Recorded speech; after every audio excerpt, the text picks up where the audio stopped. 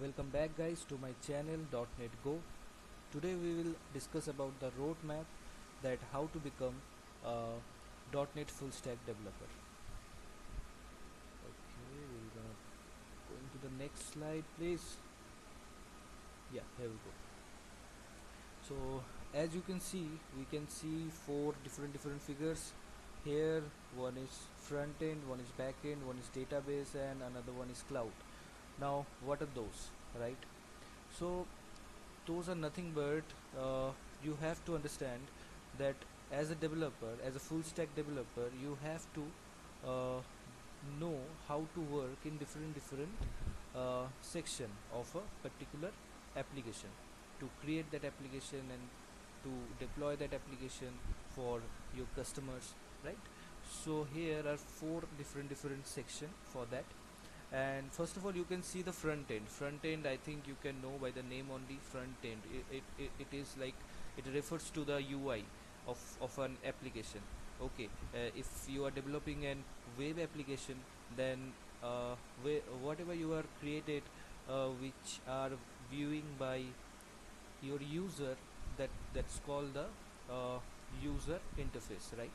So that's it for the front end part. Now to develop front end, you have to know few languages like HTML and CSS are available. And apart from that, if you want to dedicatedly develop a web application by using a dedicated UI framework, then nowadays Angular and React are available. Those are actually using JavaScripts. So all this we will learn in this training program, don't worry about it. And then we will come that in backend part. So this is the backend part.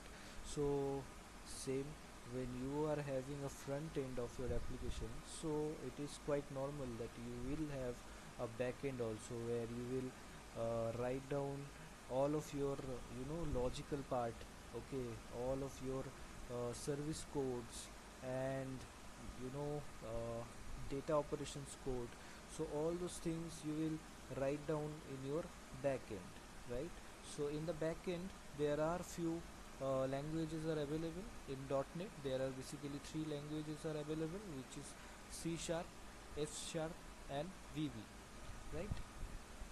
So VB actually stands for Visual Basics, right? So what happened is, nowadays the C sharp language is used vastly in almost every other project which project supports .NET, right? So we will learn straight away the C sharp. And uh, before begin learning the C sharp, we need to understand what is OOPS concept, because C sharp itself a object oriented programming language. So we need to understand what is OOPS concept, and so on, right? We will find out, definitely we will figure out in the later session. And then here we will come to the database. Another session is a database. So what is database? I think you guys know what is database. Who all don't know what is database, in simple word, database is nothing but it is used for store the datas, okay, to manipulate the datas, okay. It is used to keep safe your datas for your application, for your users, okay. In the database you can create the tables and you can store the datas, okay. Later on you can get those datas by your backend, and you can displace those datas in your front end of your application, right? So in that purpose we use database is very important in any application, okay.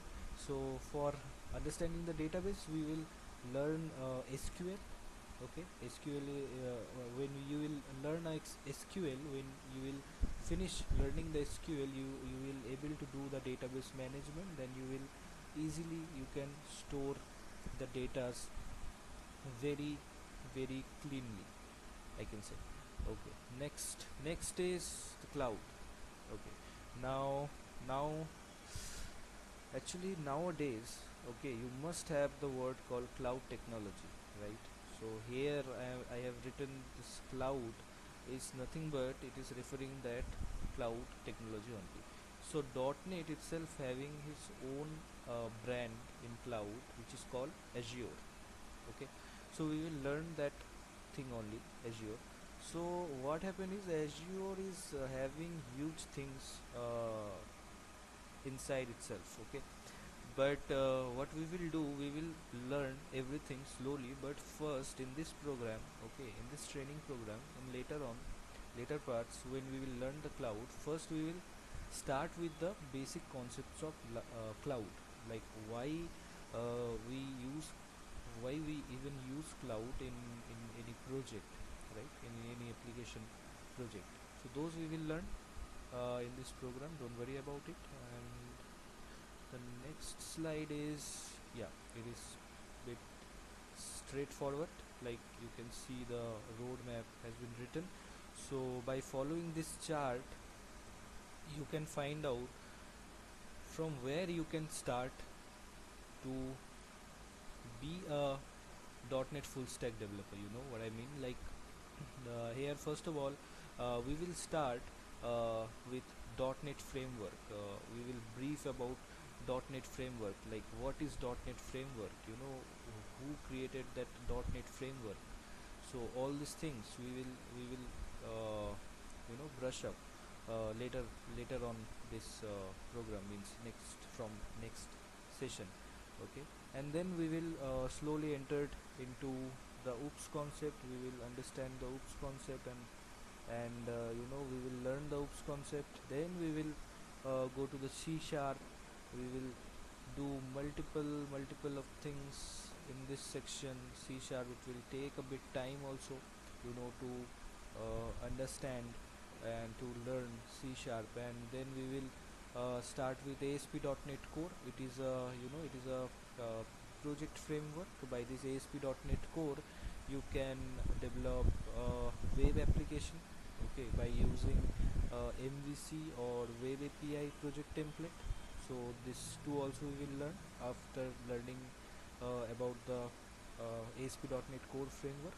We will learn the MVC and web API, of course, and then we will go to the front end part and we will learn about Angular.